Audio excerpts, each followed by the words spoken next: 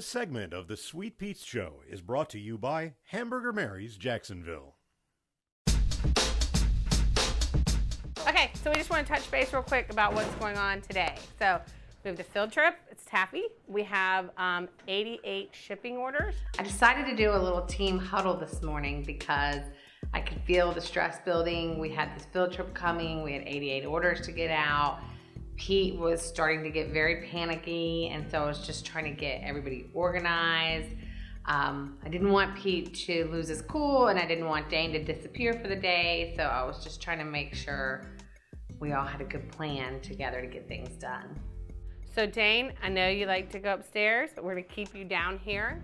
Because that's where I'm best used. Erica's gonna let you know when she's ready for you. So the huddle. So this is the first huddle we've ever done before, where there actually might seem like there's a plan at the Sweet Pea, but it was a worthy huddle because it was the middle of Valentine's season. We had lots of orders to get out. So Allison gathered the crew, the team, and we had to just talk about the goals for the day, and so that's what we did. And yeah, normally I do like going upstairs so I don't have to be in the fray of the chaos, the controlled chaos here. But I do what I'm told. So. All right, Great, break. go team! You're a leader. Let's do it.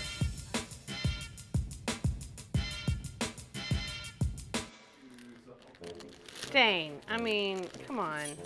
It's scary that they would send that out. That's not a full bag. I don't have the scale. Yeah, that's fine. That's what she said. Look. If you can't measure it, don't do it. Erica, is this what you meant? Well, at least use the other one as an example. Hey, that's like half of a bag. He won't learn if we don't make him redo it. Allison said, look at this bag. Is this how you pack your bags? And I looked at it, I was like, that's half of a bag. What's about half of a bag? When we package things here, we try to use a scale. On that particular day, the battery had died on the scale. We were in a hurry, so we were just packaging.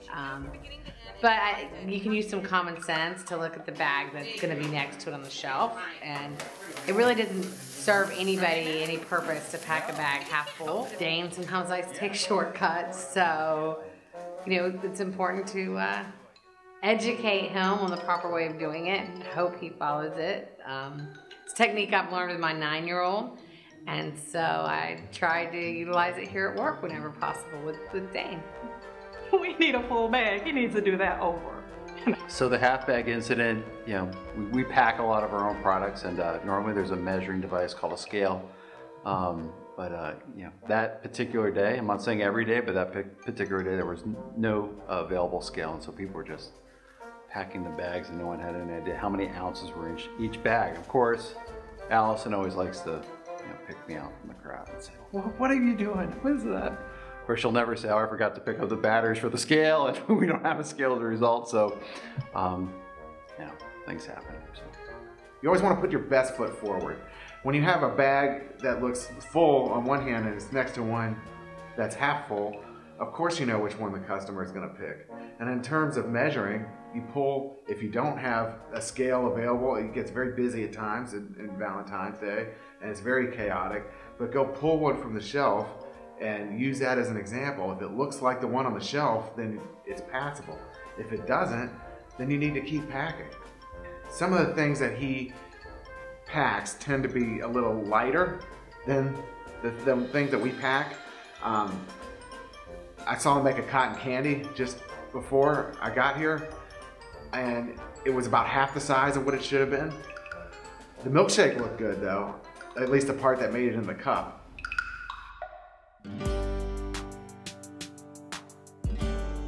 We started doing field trips by chance. Originally we started with birthday parties, and the groups kept getting larger, and then different types of groups, homeschool groups, and just sort of evolved into field trips. And we decided, I guess almost 2 years ago now, to make a concentrated effort on field trips. So we worked with an educator to come up with a curriculum for each field trip and really tie the science of candy to the field trips. Field trips are important to this business. It brings people in, and it brings people to our place who would not have found it otherwise. And so it's very critical to have that as a piece of our business. They can be a lot of fun, or they can be not so fun. It depends on the group, really. You guys ready to make taffy?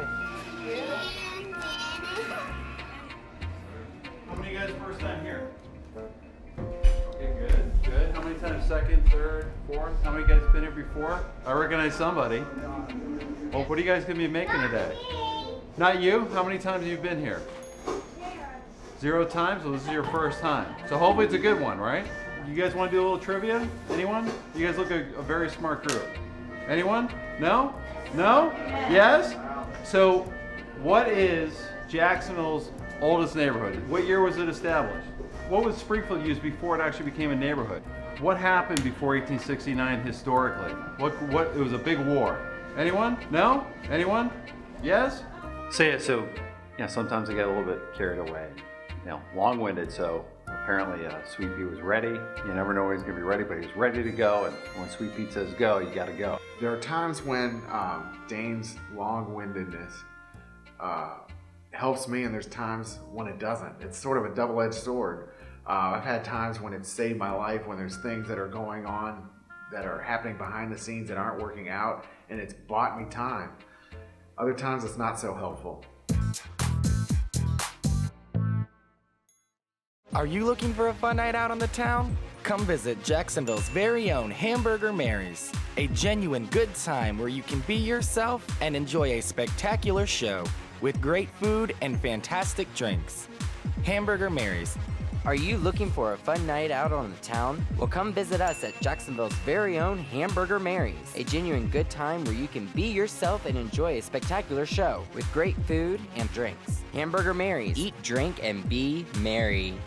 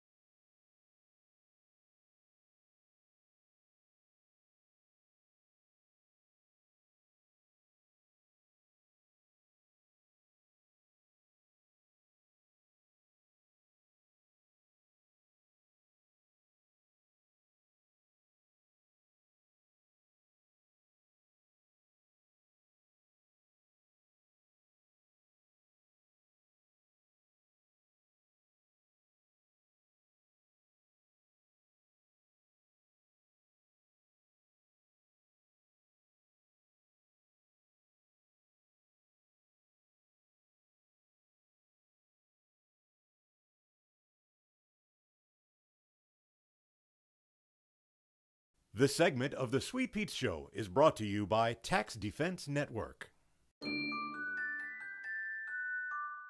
So Dane doesn't always start the field trips. It's whether you're the lucky group or not. I mean, if he walks through and he feels like doing a little trivia, he does a little trivia. Come on, started in 1860. It was probably the worst war for Americans, that's all, because it was pitted brother against anyone. Anyone? Please, anyone? Is anyone out there? Brother, the Civil War, very good. Okay, no, you were there. That fire, for every closed door, there's an open what? Open window, right? And so the open window is that people lost their homes in the Great How do we Fire. make him stop They had to talking move so I can someplace. get Where did they started? come? They came right here. So the All houses right. here were built between 1901. I was not really paying attention to what was going on with Dane. I was kind of doing my own thing, but Pete's stress level was ratcheting up, and he had enough of it. And so I get the unfortunate position of sometimes playing the middleman between Pete and Dane. So I had to reel Dane back in. In 1930, I just heard an all right to my rear. The So- Pete asked me to pull you away. He's getting nervous. When he gets nervous, you know what I'm saying? So here's Sweet Pea. I'm gonna try. You guys have been a great group. Thanks. All right. Sorry about that. Dane's extra talking is a double-edged sword. Sometimes it works out very well for me. There's been times where it saved me. Other times, it's not so helpful. Who likes candy here? All right. Because that's why we're here, right? Who likes taffy? No, not me. No?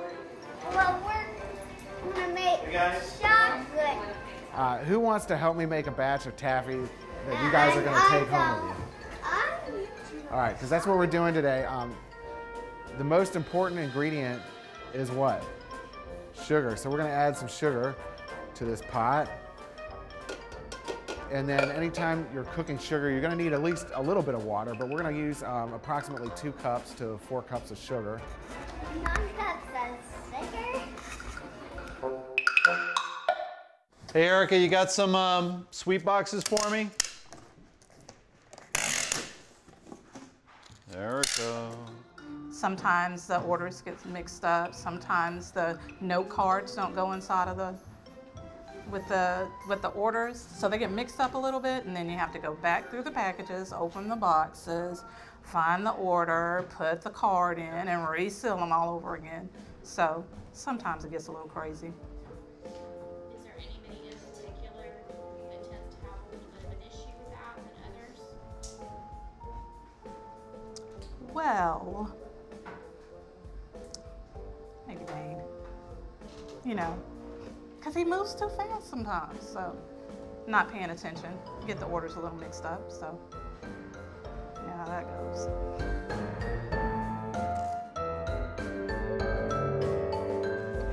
Hey. Here's what I got for you. These are the totes, but Allison doesn't have the printing labels yet for these. Okay. I mean, I can still pack them and. Okay. So I do have them, so Okay. I'll just bring them all in because there's about 12. So she's Okay. printing up the labels for me. All right. And These cards go with. yeah, see, you have to find out which one the order is. So what she did was she put the number on the back of them. I have some of these. And I'm sure they correspond with the last 4. The last 3. Is this an Allison Berenger special? Yes. Allison, how's your? So you have how's to your- find the note. You have to find which one corresponds with it. There's 2 Is that points the of last 3? reference there. You can look there, or you can read the actual note. Okay. And it's already printed up for you. Okay. Yeah. But this is the issue. I've got 6 printed and our internet just went out. Come on. Are you kidding me? serious? Are you serious? Well, So Dane, when you're we got to packing call those, IT and get them. You're IT, Bear. No, I'm not IT. We need to stir this.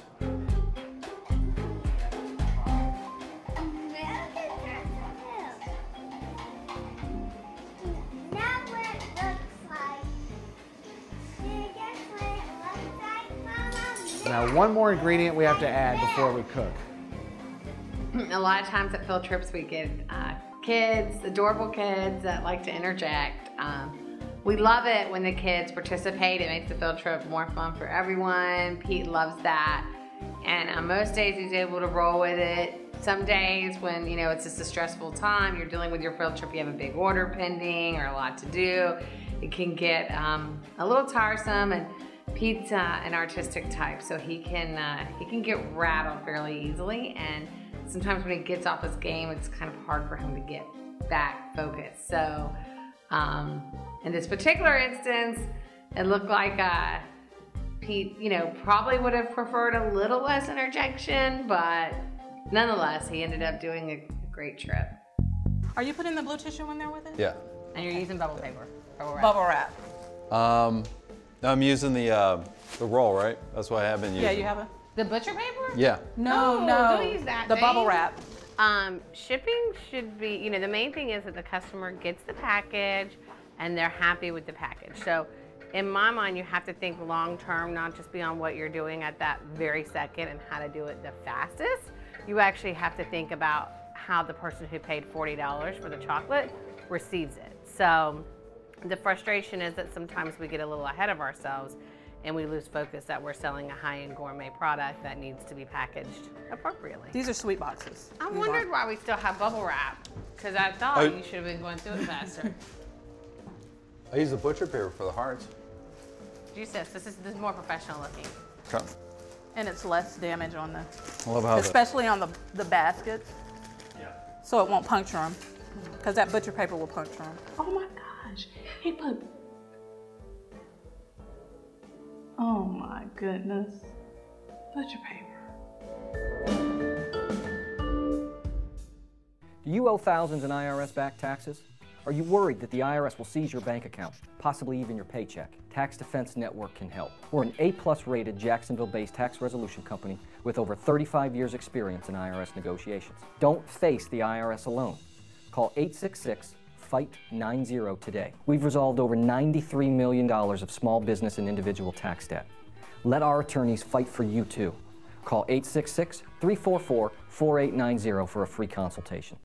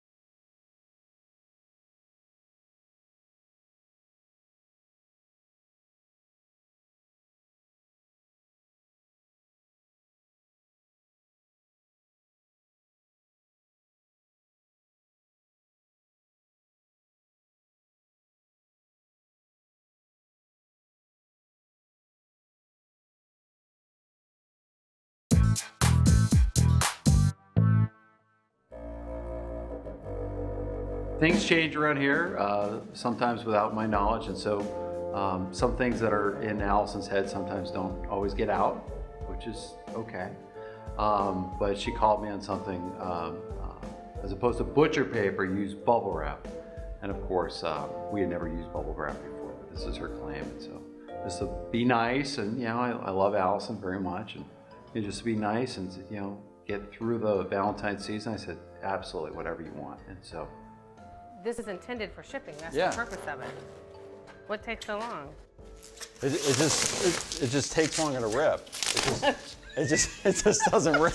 It's just. Why don't you cut it? Because it's just not easy. Well, it's not so intense. I think if I get you. I'm really happy you're here monitoring my every move. I'm sure you are. It's a big shipping day. I'm gonna get you some scissors. Okay, that would be good. Go with a scissors that would be good. That would be good. Get these shipped, and then we can keep our butcher paper. Okay. All right. We still should. Someone should go get butcher paper. Okay, but we could use the shipping materials for shipping and the basket materials for baskets. Oh my God. I got a wife at home. I got a wife at the store. The bubble wrap's a new development here. This is the first I've been told that bubble wrap is now part of the shipping procedure, so I am now edified and informed. So we got the butcher paper. Let's see here. The phone ring. A little bubble wrap.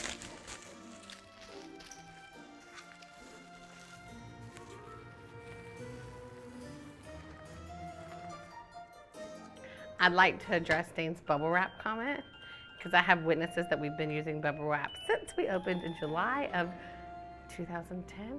Yeah, Dane. There's rarely bubble wrap in the store, but there's always butcher paper. And there isn't anything written down that says bubble wrap. So. Well, bubble wrap, but we're addressing the comment that you said it's a new product. It's not new. It's been here. It's new in that it's actually physically present in the store. And it's only one-day shipping from Uline. So you could get it and it's more professional. I think we should just agree that it will be the new thing. It's the new way. I think that's prudent. I think it's wise. Perfect. Yeah. We're good. We are good.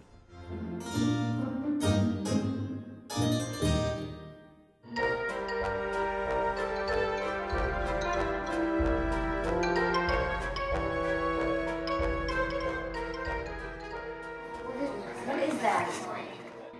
This is motor oil. What is it? No, it's our food color. Oh. It is,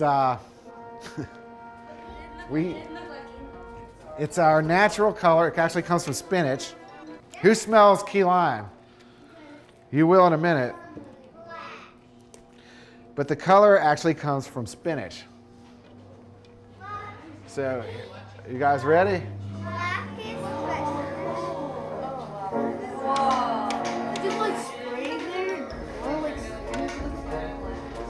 I believe natural candy is important because there's nobody doing it right now. As far as I know, it's very limited. There's a niche for this. There's a market for it. Not everybody wants artificial colors that are processed with petroleum and coal and that sort of thing.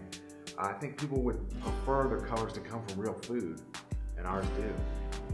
Nobody really fully understands the effects of artificial colors. So there's a lot of links to things some problems that people have that are traced to artificial colors. So it's not, we feel like it's important to provide people an alternative. You'll see it's going to expand in size and it's going to change color. We're going to take this from a darker green to a lighter green, and that's because the air will be going into it here. So let's try this and see how this works. Wow! That's cool. That's what it's for. Generally speaking, I love the field trips because they make the day go by fast, and there's always interesting, you always see something interesting in a field trip.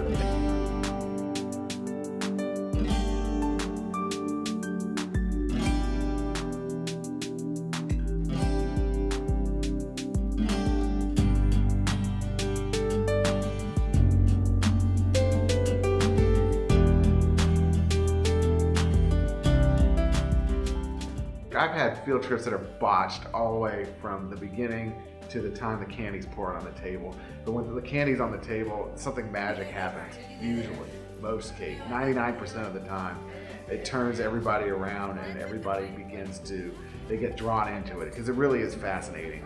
And I've done it 1,000 times and I still enjoy it. But you're transforming the sugar into something that looks and feels and tastes totally different than what the ingredients were that you started with. And there's some kind of magic that sweeps over the room when that happens. Especially with the taffy or candy canes. It really is, it is fun to watch.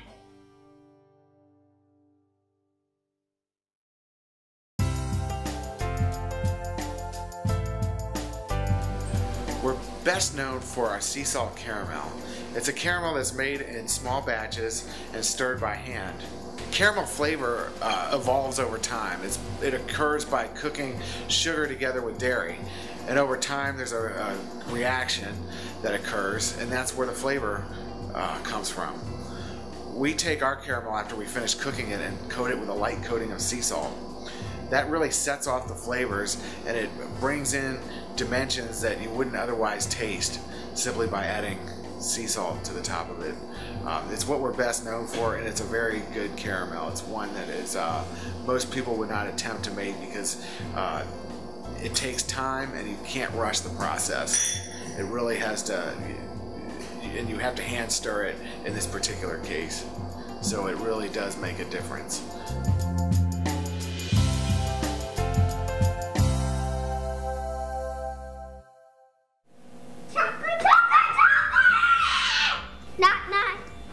Who's there? Candy. Candy who?